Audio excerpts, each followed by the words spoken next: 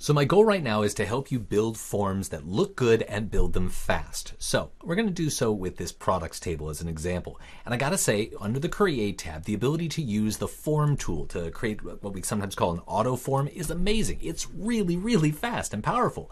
However, sometimes it doesn't look quite the way that you want to start off with.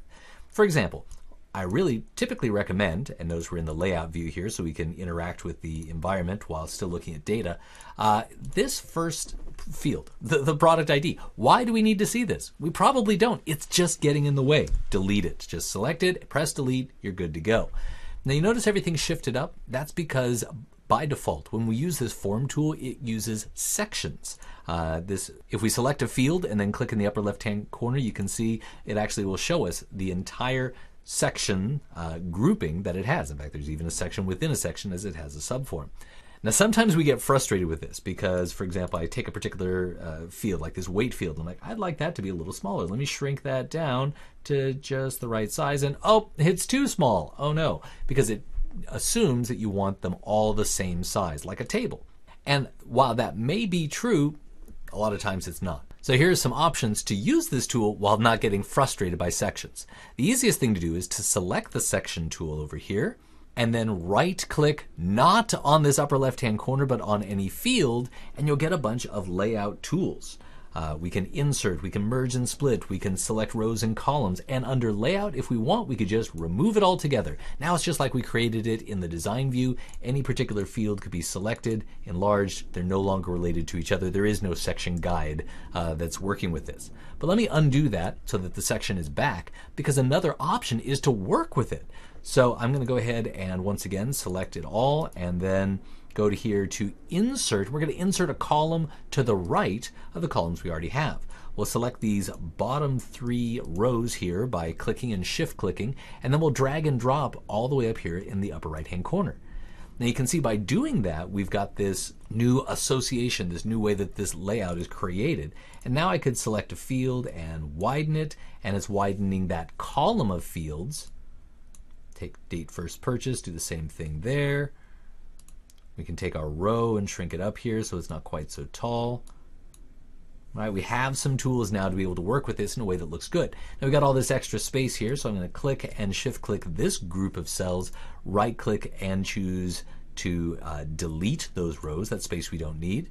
But now this subform's all crunched up here in the corner. No problem, we'll select that and then hold down shift to select the rest of that row, right click, and we're going to go to merge split and merge those cells so that they act like a single block. So we're using the section guide instead of having it use us, right? Much better way to go. Now there's a certain default look and feel that this has, and while we can change the background colors and the fonts and everything individually, one thing to look for in whipping up forms quickly is the use of themes. This is over on the design tab here.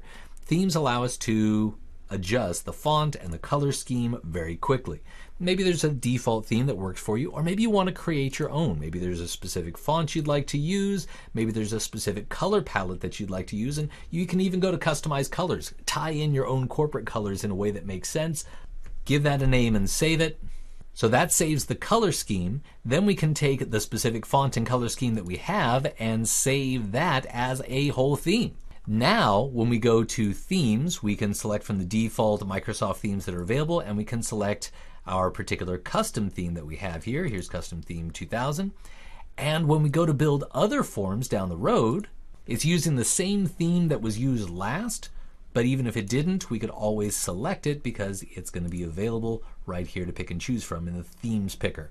Now, one last thing I want to show you, we've got to go to our design view to see. So we'll go ahead and save this. And here in the design view, what I want to show you is that instead of using the default table name label that's been added here, a lot of times it's better and more visually attractive and easier to work with if we go ahead and use a text box. Because text boxes look like a label, but incorporate in live data.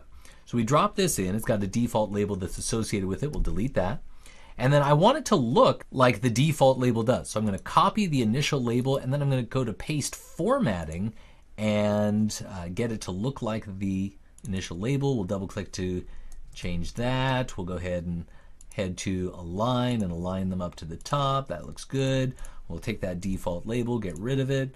We'll go ahead and resize this so it's now slid over here. Okay, looks great except that there's nothing in it. What are we going to put in it? So we start with an equal sign to say look out, here comes a formula. Quotes to say look out, here comes text. We're going to have the word products. Actually, let's make it singular. Product, colon, space, end quote. So now it's just going to say that text. If we put it in, it's basically a really complicated way to do a label. But instead of doing that, we're going to add the ampersand for concatenation to join it with something else. And we're going to join it with a field. So we use the square bracket to identify a field. And the field we're going to reference is product underscore name in this case. And then close the square bracket. Press enter. It's set. Let me show you what this looks like here in the form view. So now up here at the top it says product gadget. Now it says the same thing down here, but it's big and bold and easy to see. And as we scroll through the different records, you can see how much more quickly you can see what product you're looking at. Here's a product where the name accidentally got deleted. Let's put it back. It's product 2000. And notice as soon as I tab completed, that value is updated up here at the top. So this is a dynamic view of the current value as it's stored in this database. All right, well, thank you for joining me and taking the time to look at how we can build forms faster. And I really do recommend leverage that default form tool, get better at using or ignoring the default layout and section tools that come with it, and look for opportunities to use text boxes rather than trying to join together labels and fields in a more manual way. Use concatenation within text fields, and you're going to get some really cool looking values that show exactly what you want the way that you want it. I hope this has been informative for you, and I'd like to thank you for viewing.